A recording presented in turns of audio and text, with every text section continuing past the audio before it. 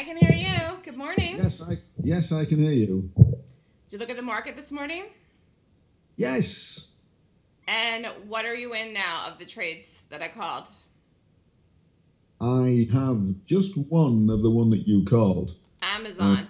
You have only one Amazon. oh no, sorry, no, I do. I have Amazon. I have two contracts in Amazon, and I have I have one of the calls in the spy that you called six contracts. So you retook that. You killed it. You retook it. What day did you retake it? Yeah, I did. I Okay, that's didn't. fine. That's fine. You shouldn't have killed it, but I'm glad you retook it. All right, let's go over to Amazon. Did you figure out what these are going to be worth? Oh no, you know me. I don't like to count my chickens before they hatch.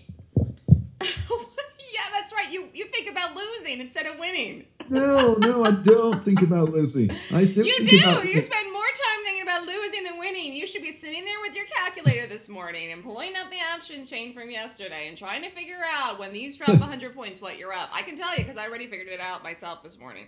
Yeah, I can imagine. I bet you have. But I mean, I look at it on the worst case scenario side. I'm not That is hoping so for the worst case negative. scenario. That's so negative. Why are you looking at worst No, case it's scenario? not.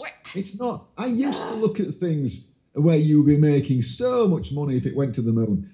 But that's not the way to think. No, is it? that's not the way to think on every trade, but every once in a while, I say, boom.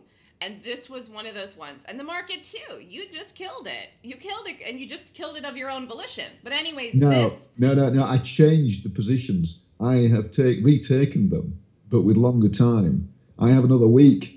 You're not going to need it. It's fine. It's I have okay. several. Yeah, it's okay. It's okay. You're not going to need it. Anyways, let's look at Amazon. If I figured this out this morning, and this is what I wanted to ask you just really quickly because then I got to go to the gym. I want to know what you're going to do with this. If this drops 100 points through the strike, now I don't know if you have the 1300s or the 1250s, one contract will be worth more than 10 grand in this. One contract will be worth more than 10 grand. So what are you going to do so you don't screw this up? Well, I had two contracts added to it yesterday. Okay, so you have two. I mean, that's good. I could just cut it in two and take one contract off. But I mean, obviously, depending on where you think in a realistic figure, then if you think that's a realistic figure to take the whole thing off, then yeah, I'd take the whole thing off.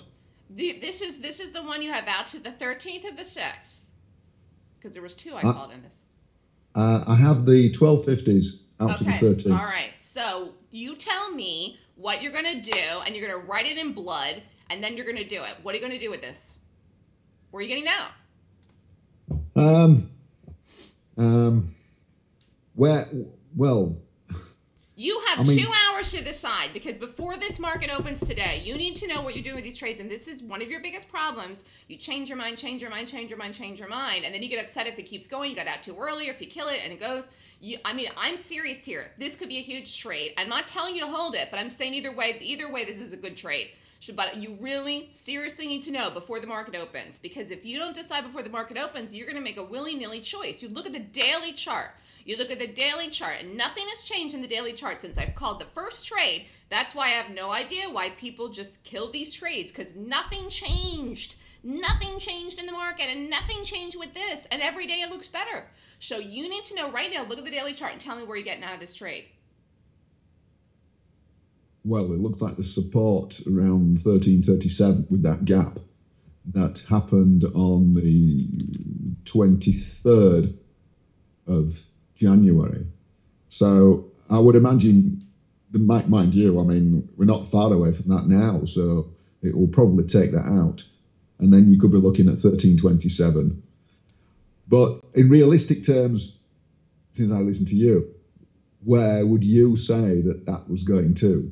Not every trade is created equal. Some of these trades you take with profits, and some of them when you gotta listen to what I say. This is one of the ones that would be okay to hold a bigger target, and so would have been the market. Now you got back in the market.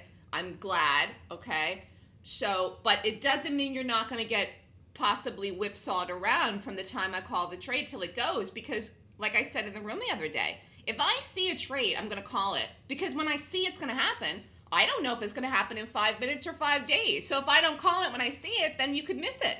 So this is what it is. I'm seeing them.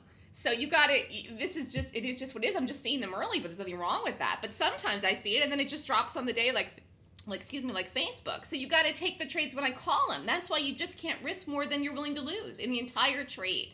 Although I don't have a problem with you killing them at half a loss, that really hasn't been working because they've all been going. So, I mean, it's just the volatility in the market, but at least you retook it. But if you want to have a big trade, this is the one you could have a big trade. So I'm asking you, you really want to get out of it at 1337? Do I want to? No, I don't. So where do you want to get out of the trade?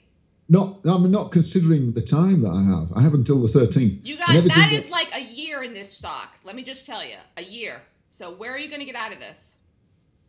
I don't understand what you mean. I've got a year. I mean, I've got a contract that runs out on the 13th. I know that again. You said that last week, and do you see if you would have held that market trade? You were all worried about Monday. Look, today is the 4th. The expiration date was the 6th. Yes, but you have to cut things. I mean, I lost 60% of those trades the other week, so I gave it enough room. The volatility in the market somewhere is cut off. Otherwise, you're looking at no, you're risking too much in the trades. You're risking too much in the trades then if you felt you needed to do that. I'm telling you, the market is so volatile right now. In normal circumstances, yes. But the way that things are, don't you understand? This is why these trades are going to go so big, because when you got them in the right direction, which, by the way, I'm telling you what to do, because so many people are doing the opposite. That's what makes this such a crazy market.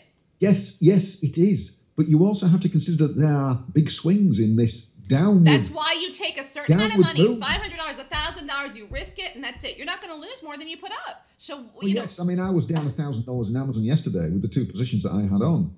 But it still didn't. When you looked at the daily bar, on all of them, they all hadn't made significant moves in the opposite direction to sort of counterbalance that move that you're saying is happening. So I didn't touch it. I left it. You're not doing the things that I taught you, and I can't talk for long today. I really do have to go to the gym, but you're not doing the things I taught you. How do you think I saw this would happen? How did you think that I saw this would happen? Would you just say to me, Melissa, oh my gosh, this gap stuff works. You looked at the gap. The gap that's, I mean, Amazon's a classic. The gap that happened, it pulled back up to the gap and it held that gap. It didn't close that gap. And then it's fallen away again. Yes, I can see that, your position. I can see many ways of looking at this from different angles. And you compile everything together to give you more conviction that it is going in the direction that you want. You don't need any more conviction than just reading the gap, which was not the second day. But either way, where are you getting out of this? Yeah. Oh my God, you're going to, oh my gosh. It is, oh my gosh. When you are up, yes, you are right. When you are up, it can be more problematic than when you are down. That is really so crazy. Now just listen to yourself. That is yes, so crazy. Yes, I am listening to myself. That is so crazy. You're like, I have a problem when I'm up, but I have a bigger problem when I'm up when I'm down. That is so crazy. Listen to yourself. It is, because we all take losses, don't we? It's very easy to say we will take the loss. We will take 50% loss. You are not focused on the right thing that you want to create, which I'm not going to go off on a tangent now, but that's why we had the Wealth Class on Monday. I am. I want to create. What do you mean? You're focused on the losses in this trade that's going to work out right now this morning. I'm focusing on the winning side. I am focusing on the winning side. Okay, then where are you going to get out of this trade? Where? Tell me. Oh, boy. Hurry, I got to get going. You got 1 minute. Where are you getting out of it? Yeah, I mean, the strike, what is it, 12.50 the strike? I mean, if it went down to the strike, I mean, it's truth. That would be a nice figure, wouldn't it? I mean, failing that, if it went through the strike, you could be looking at 12.17, couldn't you? So where are you going to get out of it? But I know you don't like talking about this, but time also has an influencing factor, doesn't it, here? That is absolutely true, but you're missing the boat. When selling action comes in, which is the case in this, or buying action, which is not the case in this, but other times, it can happen in an instant. And that's the amazing thing about the market. So while you're true about that, if the trade wasn't going in your right direction, which by the way it is, okay, then you'd have a concern. Or if you were on the day or the very last day or the day before, but you're not.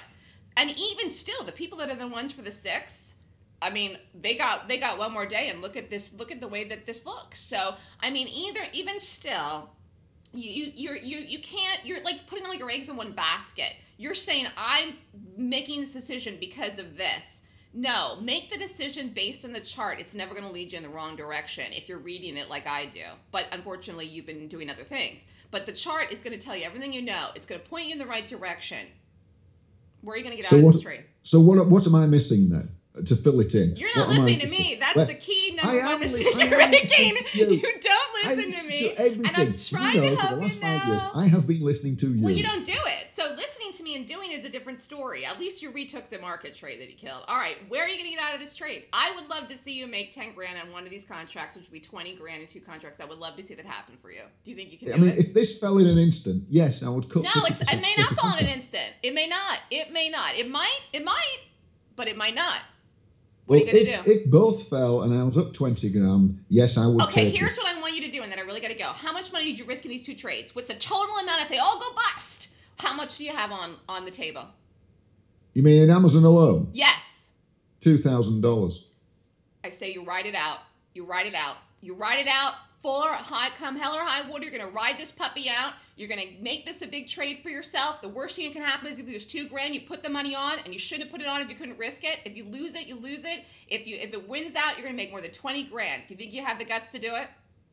Oh, absolutely. I want to put it on if I hadn't thought Okay, then that's your goal. That's your goal. When this thing starts running and those numbers start getting close to that, that's what I think. Close to what? Close to that dropping through. Because once this, don't you see, once this starts to collapse through the bottom of the earth, it's going to go 100, 150, 200 points. Like it's going to happen so quick. Don't you see?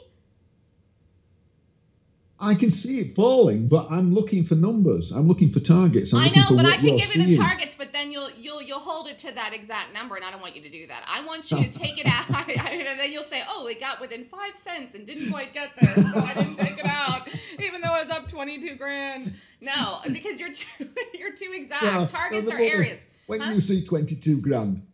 I would take it. I'm telling you that 5 if cents this from the top, or 50, or $1, This is just like you said. You were down $1,000 yesterday. As soon as this opens today, and as soon as it starts running red, if it happens in the first 30 minutes, that whatever that was worth yesterday for you into the close at the loss is gonna just go like a banshee and be up, because once the momentum starts to go in the direction of it, even on the next live day, then all of a sudden you're up this huge amount. These are wild, but that's how you can make 10 grand in one contract, which you haven't ever made. So give yourself a chance to take it. 2 grand you can afford. You can afford it. Hold it out. This is going to be a great trade for you if you can hold it.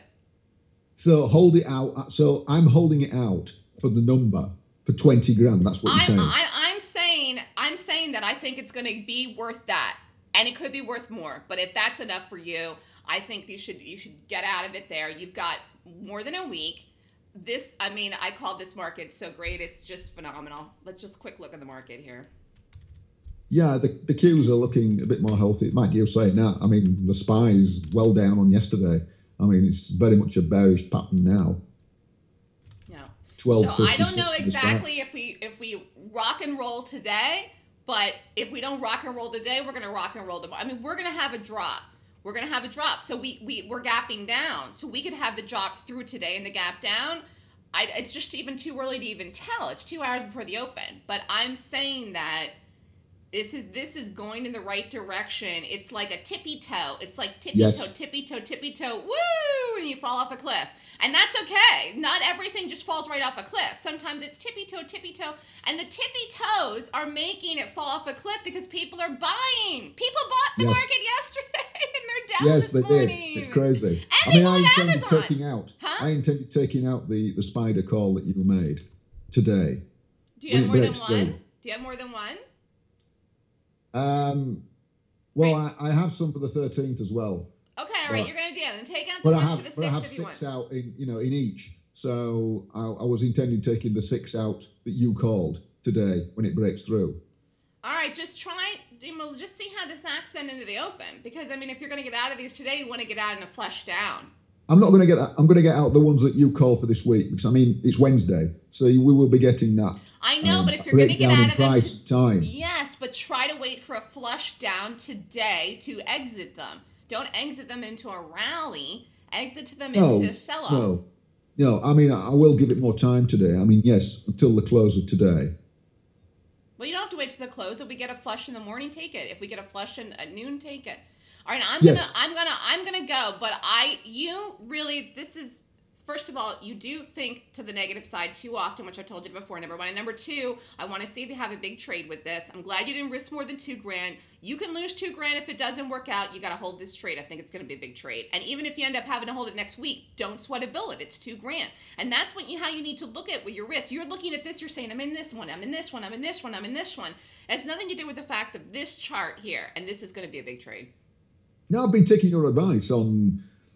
I've been holding them when I you don't have to hold every one though. First of all, you didn't hold the market; you killed it. But anyways, it doesn't matter. I'm telling you, this one is a different, special one, and it's a special one because it has never had a drop like it's going to have, and when it does, it's going to look like it died. So you got to be in it. Right. I will hold it. Thank you. All right. I'll see you in the room. Good luck. Yes. Okay. You too. Thanks. Okay, bye. Bye.